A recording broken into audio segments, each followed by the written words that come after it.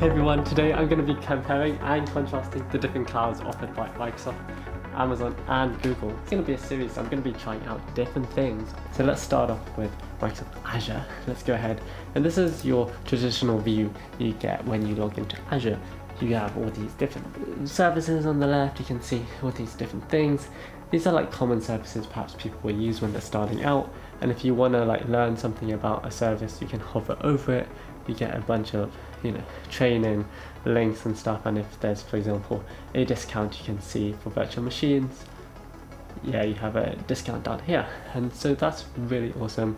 And yeah, I mean, like this is a really nice interface. I've got a dark mode selected. If I go into, I have my view, I have dark, but you can have the standard default theme, and you also have a really friendly accessibility mode where you have high contrast themes as well. You also have the ability to have a dashboard, and a dashboard I have like a markdown. I have Seattle Pacific time over here, and on the west coast of the US I have Cuba time over here, and a bunch of my services which I've used. The same thing where you can go to all resources, resource groups, and see this stuff, but it's nice to have it easily accessible. You can put metrics, so for example this is a bot I made years ago which I no longer really monitor. I'm on a different account, my main account I have here. But yeah, so that is really cool, really friendly, and you've got a cloud shell down here if you want to access stuff. So I can type, for example, AZVM list. Okay. Oh, let me switch account. Oh, I have VMs on my other account definitely. AZVM list should have like JSON data. Nice, cool. And so that's that. So you can open this. I don't know how to open it from here, but if you go to shell.azure.com, you get a full screen view of that same thing. It would be nice if they just put it on the button on the page. Like, that would be kind of nice. And the theme, you can't really change the theme from here, but you can change the theme of the whole Azure, but you can change some things over here. So yeah, that's pretty nice. I really like this hamburger style on the left, and then this recents and like favorite stuff if you do favorite stuff. And for example, if I did have something else that I wanted to favorite, like this, went to spatial anchors, and I had, for example, this, and I wanted to favorite that, and then that's in my favorites over here, which is really nice. I really like that. Okay, so speeding along, let's go into GCP. So in GCP, this is like your view. You have what's called projects, and these are basically like resource groups. I can go into that on another video, but here this is your like hamburger menu. You have to click. You can enable that behavior on Azure by clicking this, and then you can collapse over here, but if you go into settings, you can make it so that's a flyout on Azure, so you click it like this to open it. On GCP by default is like this, and I don't think you can change it to like stay, which is unfortunate.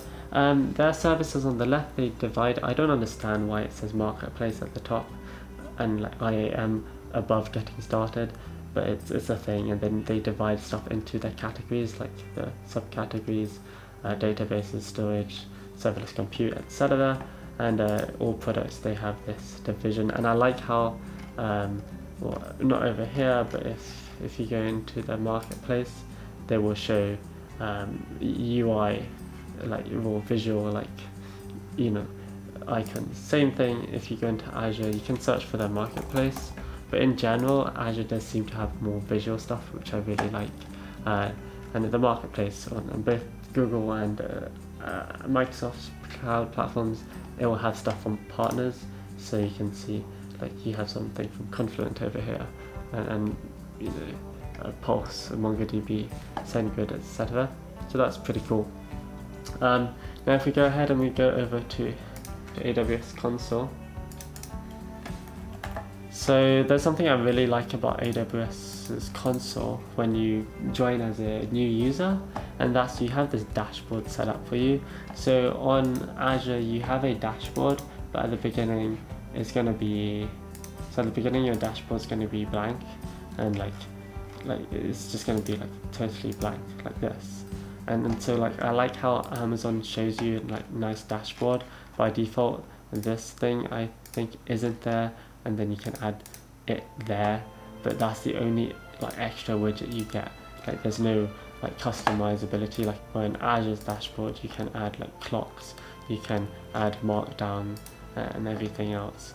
So like what I showed you before, it's not as customizable, unfortunately, and that would be nice. But I do like how a new user starting from the beginning will be able to have all of these things just showing to them, which is pretty nice. The nice thing, so you have this nice like getting started stuff on AWS, like always shown to you, and you also have these services over here if you click this button, which is really awesome because then you can just dive into things. And what I really like here is that they describe each service, because for example on Azure, if you go to all services over here, you can't really see what stuff is. Even if you click on it, it doesn't tell you. Like I know, for example, Azure Data Box, this is about having a physical device where you get shipped to you, you put on stuff up to 40 terabytes if you don't have the network connectivity or whatever, right? And then you can ship off to Azure. But like, how do I know that here?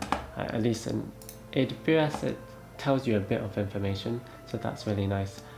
Yeah, so what I was saying with theming on Azure, you get to choose between dark theme, light theme, Azure theme, whatever, and you also have high contrast modes.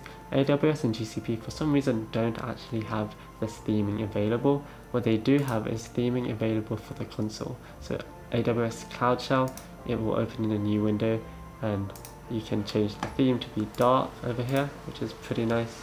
But like, not for the whole website for some reason, and I would think that for these platforms you would like to have a theme which you can change just like for the whole place, because like the whole website, because like you're going to be working with it like all the time pretty much. And like I always have mine on dark theme on Azure. I mean, like you could perhaps use a third-party extension, but like first-party support's better, and like you might not be able to use a third-party extension in your organizational work laptop or device, right? Because security reasons, right? It could be fetching your data and sending it off somewhere. And yeah, so I mean, I don't know why you can't really edit that, but we go to GCP, so their Cloud Shell. I actually really like this Cloud Shell. So like, you can change the theme for this for some reason over here from dark, light, and you can have a custom theme, which I really like, this ability to have this custom theming. But again, this for some reason, like it's not intuitive. Like, I don't know why like you have to enter values here. But the really nice thing I like about this is if you open editor, this is the nice thing. You have this like file thingy.